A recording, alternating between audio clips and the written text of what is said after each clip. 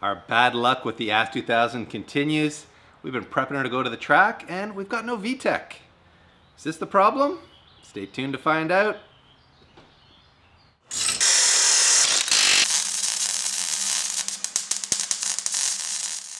So I pulled the BADASS2000 kind of out of storage, out of hibernation, and decided to stretch its legs before we take it to the racetrack, and noticed we have yet another problem. We've just been plagued with problems. The VTEC is not engaging, but only when it's hot. So when the car gets up to temperature, and on our odometer gauges I can see up just around 70 psi, so when it's cold it's around 90, the VTEC is engaging, and then driving for about another 5 to 10 minutes, no more VTEC, and we're down to about 70 psi, which is still okay. So I started troubleshooting, trying to figure out what the problem was. We were at On Point Dyno. He gave us a quick little session just to put the car on the pods and see what was going on, and we tested the actual wiring to make sure that our VTEC solenoid is getting a trigger, and it is, but it wasn't turning on the solenoid. So then I decided, well, let's swap solenoids. We borrowed a used one, put it on, still the same problem. So I decided now the next step to do is to remove it and look in the passage and see if we've got a oil pressure problem in the head, because I think, you know, down below we can have 70 psi and not have an issue, but there may be something clogging the oil port. And unfortunately, this has been on for a week, and the solenoid has a screen here that catches debris, and if you look closely, this does not look good, because that's very metal-like and copper-like. And the only thing that I can think of that is copper are bearings. Yeah, that doesn't feel good. So we're not looking too good here. The next step is, you're gonna follow along as we try to see what's wrong with this thing, is to drain the oil and see if we have more of these shavings, because if we do, then time for a stroker kit, bro. Then it's time for another stock motor. We're going back to stock motor, man. K24 swap PT. No. I just want this car running well, and so far it hasn't been. So V8 S2000 PT. No, Dave.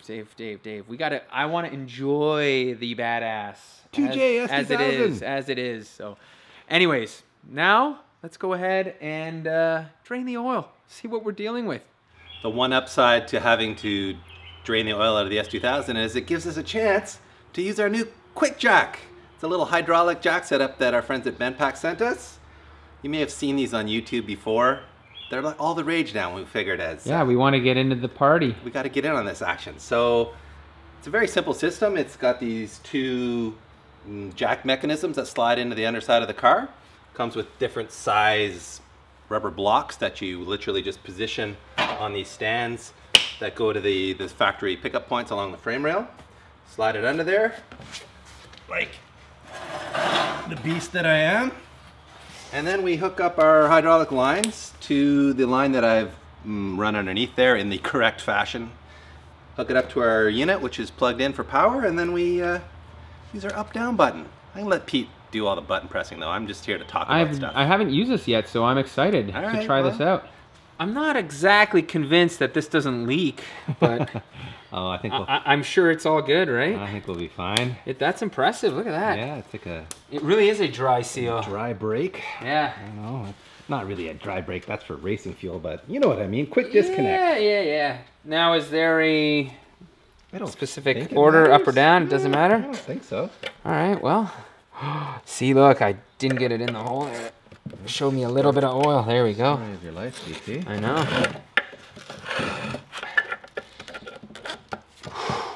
Butter. All right. Okay, so we're hooked up. Yeah. Can I hit the button? Let's try it and I think we're lined up underneath the car. She's plugged in. We got power. Ooh. I'm just going for it. Give her. That's pretty awesome. That is, yeah. Look at that. Yeah, look at that indeed. Oh yeah, you can see the locks. Oh, I think we got them on the wrong side. The lock's supposed to be on the outside. What's that? See how the lock's on the inside? Yeah. I think it's supposed to be on the outside. What does it matter if it's on the inside or the outside? It's a lock though, yeah, right? Yeah, I know. It's just easier to get at if it's on the outside. Well. Here, I'll show you guys what we're on about. I think we should have swapped them from left to right so that locking arm is more accessible, because you need to be able to unlock it when you lower the car.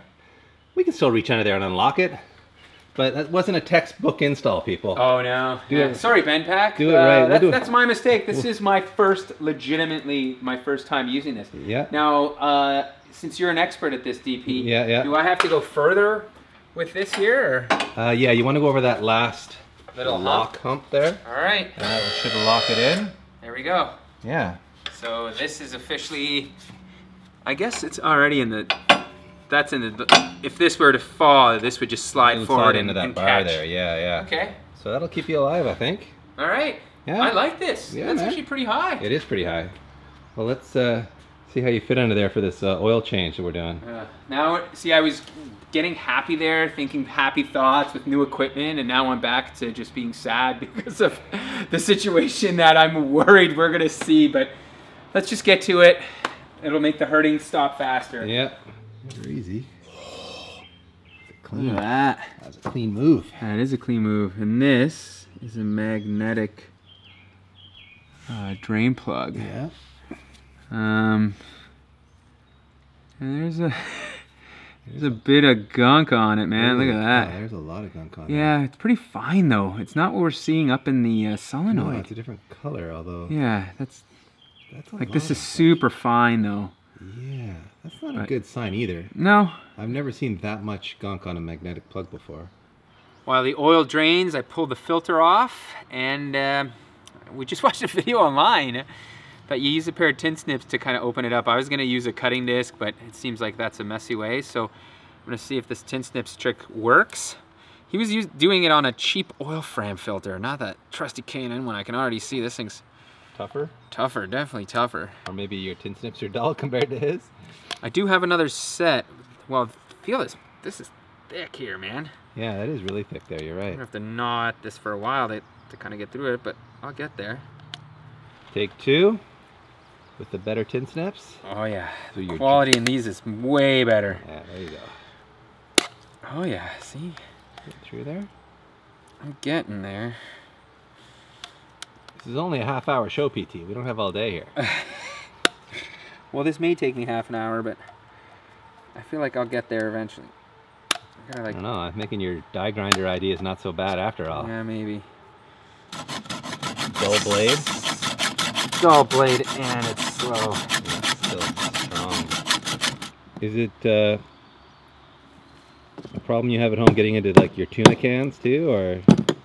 There are devices for that make it much easier. I think there's also a tool that there is, yeah. Kind of allows you to do this job. Works like almost using a can opener, right? Yeah, I think so.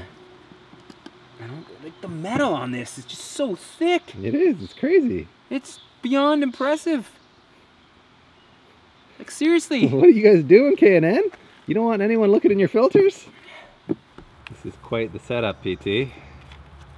Trying to make this work without making myself look like an ass. You really want to look inside this filter badly, eh? I do. And now I'm just curious. Don't remove a toe here.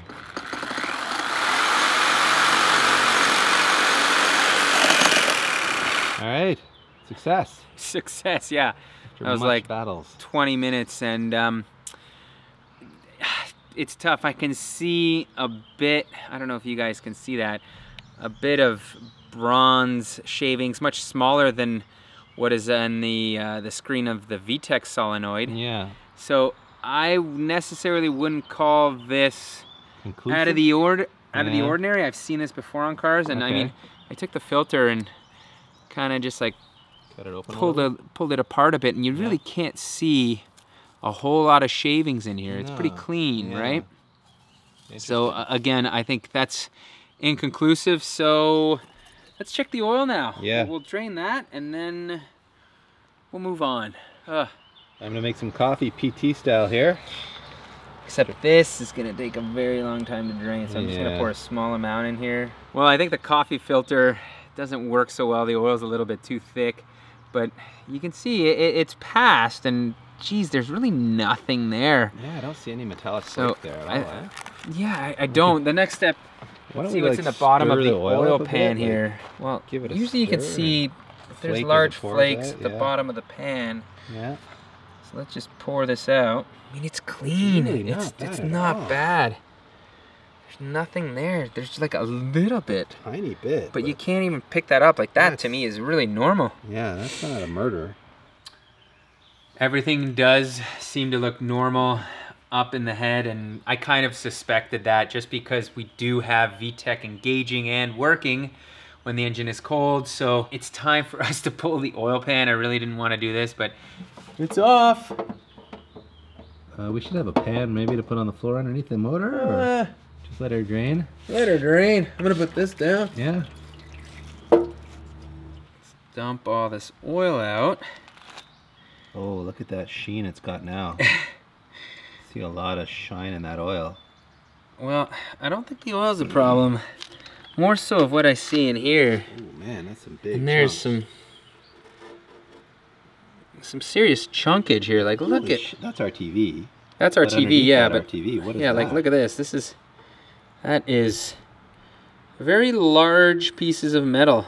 And actually, look at like there's massive ones in here. I don't know if you can see this or not, but yeah, there's a ton of that's our TV there, but like look at this. It's kind of fitting that it's starting to rain outside. Yeah, those are tears from heaven. Those are tears from heaven. VTEC tears from heaven happening, because if you see all of that, that is a lot of metal. There's really, I personally think only one thing this can be, and that's got to be bearing, because I don't know anywhere else where you can find copper in a motor. And we haven't spun a rod bearing, but we are probably very, very close. I think if we had this on the track one more time, it would be game over. Yeah. So I think we're gonna drop one of the rod caps and have a look and see, and we'll probably have our answer there, but let's go do this. I already can see it's like trouble on the horizon here. Yeah. I don't think we're gonna have ourselves a miracle fix. No, so. no. Oh, you know, I've really never done this either. So this is a first. We're moving a rod cap on the motor in the car like this. Yeah. So watch along here and don't do like we do if we're not doing this right. Yeah. I don't know. I mean, the motor has got to be rebuilt, or in our case, just put away and replaced with another stock motor. Yeah, I think so. I don't know, man. We'll deal with that when we need to, but I don't really know. Like, can you just get away with replacing just the bearings? Sure you can. I've done that on like V18s where I spun a rod bearing just on like one rod, went in and replaced the bearing, and the motor was good to go. So. And you're ripping tech again, huh? Yeah, so it can definitely be done. So, all right, well, that's loose. Do I just... I mean, the good thing is we caught this before the motor really grenaded. Correct. So it is definitely salvageable. All right. It's a matter of, do we want to get into a teardown, or do we just want to drop another motor in? All right, guys, the moment of truth is... Looks extremely clean. Yeah, that one looks good. But of course, I don't know. Can they see that? Can you guys see that? Yeah. No, that one looks really good. You know, you got 4 more to check on the mains, and then you got the rods. It's more likely a rod bearing than it is a main bearing. The mains are so much bigger and more stable. Yeah. Well, the problem is, I mean, I can go removing a whole bunch of these, but I think we're better off just pulling the motor out of the car, and then we can do a proper disassembly, have a close look at it, for our own curiosity. Yeah. And decide if we want to refresh this block or start over with something else. We don't want to end this video on a negative note. Yes, the motor has trouble, but on the bright side, let's look at our quick jack system and how well it works here. That's right. So I'm about to lower it. I don't think it's going to pinch any hoses under there? Hoses, because it's designed not to do that. Yeah. So I'm just going to hit the down button. Okay. Oh yeah, look at that. All right. strangely. So what do I do now? Is it going to clear on the... I think you already moved that to unlock position. I did, yeah. So is it going to clear it again? It should just sort of skid right over the lock. Oh, it does? Yeah. Woo. Look at that. Damn. Nice. Victory. Well, that's our only victory of the day, Victory PT. for today, yeah. And I guess that's a wrap. That is a wrap. Thanks for watching this episode. And now you know what's wrong with the S2000. So there will be a couple more episodes coming up. We're just not sure what we're going to do, whether we're going to tear the motor apart, see what's wrong with it, or just replace it with another stock unit. 2J. So, you know what? Sure, we're going to do a 2J. That's what Dave says. He's going to make this happen. He's going to cut it up and fit a massive 6-cylinder with a turbo, and we're going to go ripping the track in 2 weeks. On the next episode, 2J S2000. The VTEC gods are really crying now, PT. I know. So I know sad. what's happened. Cry for our F20C, everyone. It's a sad day at the Speed Academy shop.